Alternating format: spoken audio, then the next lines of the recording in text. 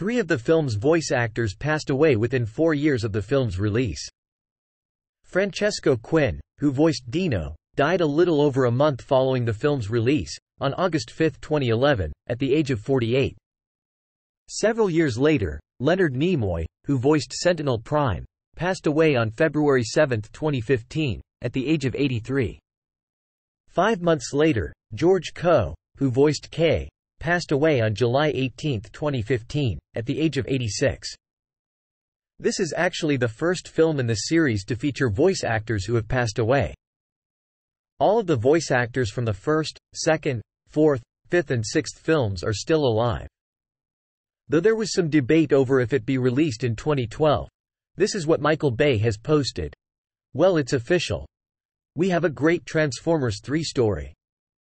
The release date is now July 1, 2011. Not 2012. He said this before the release date changed. Bay has stated that this will be the last film in the series. The filming had dealt with many accidents and disasters, such as Bumblebee Camaro totaled by a police vehicle and a stunt driver's horrible accident with a cable, resulting in the 24-year-old woman having permanent brain damage and being partially paralyzed, after which the filmmakers were sued. Part of the scene of the car chase battle in Washington, D.C. is borrowed from the 2005 film The Island, another film by Michael Bay. Bay admitted, stating it was nothing wrong for the energy saving and carbon reduction. On 9 July 2011, Transformers: Dark of the Moon officially broke the record for the fastest ticket sales ever. It reached $500 million in 1 week, in worldwide sales. Extract from TFW 2005.